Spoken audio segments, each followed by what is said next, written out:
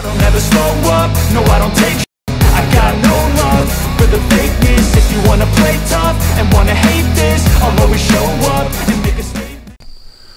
Hello everybody, Harvey Talks Prison here. Today I want to tell you a story from the Missouri State Penitentiary that happened before I got there. There was a subscriber of mine, and he had surgery, and I haven't heard from him since, so I hope he's alright. But he told me this story, but I'd heard this story before, and come find out this involved him. But when I got to the Walls, that's what they called Missouri State Penitentiary, MSP, I was hearing these stories about things that happened before I got there, and I heard a bunch of them.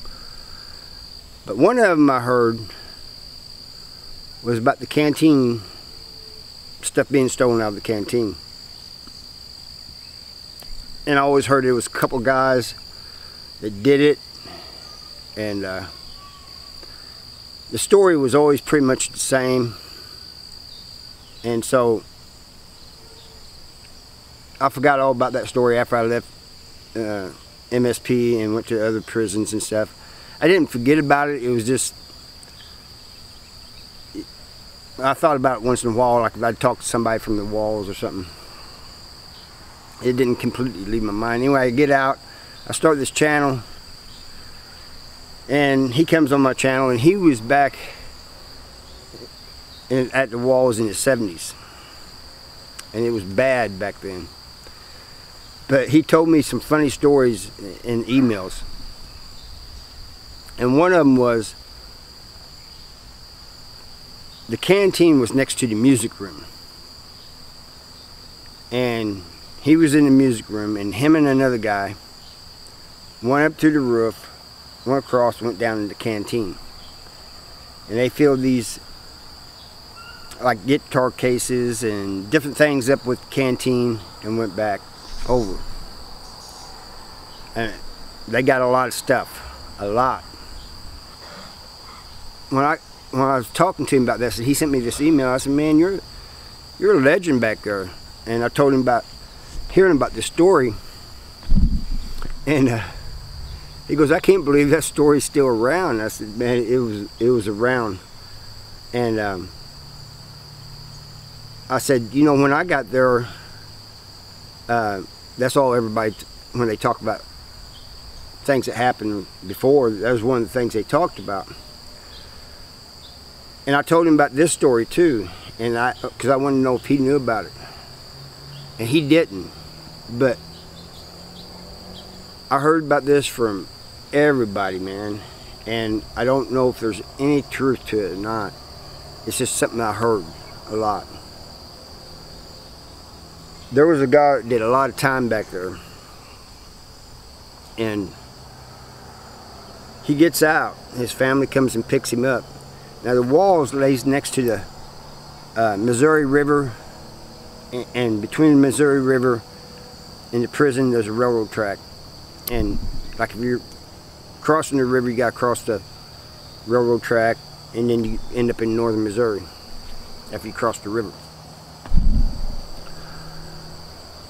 But his family, him and his whole family, supposedly were involved in a train came and hit them, took them all out.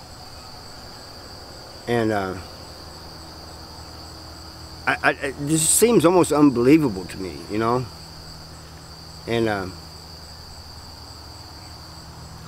I mean, just think about that. You do all that time, family coming and visiting you and stuff, and then they pick you up, and then that happens. You know, it's just, I know it's possible, but it just seems unbelievable. So I was asking him about this. He goes, "No, I haven't heard about that. That must have been after I got out," because he said, I haven't heard anything about that." So if anybody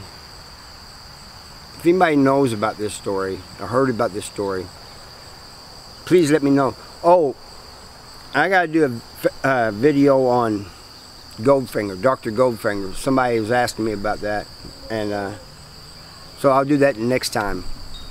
Thank you for watching, and I'll see you next time. Bye.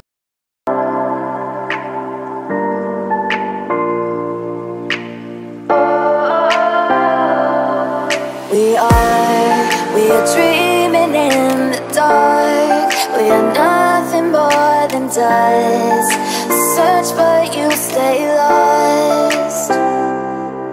We are reaching for the stars, but we're making this too hard.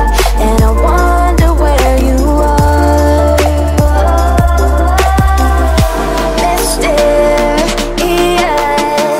that's the part you always show, 'cause you're too curious. Maybe you should take it slow. Mysterious,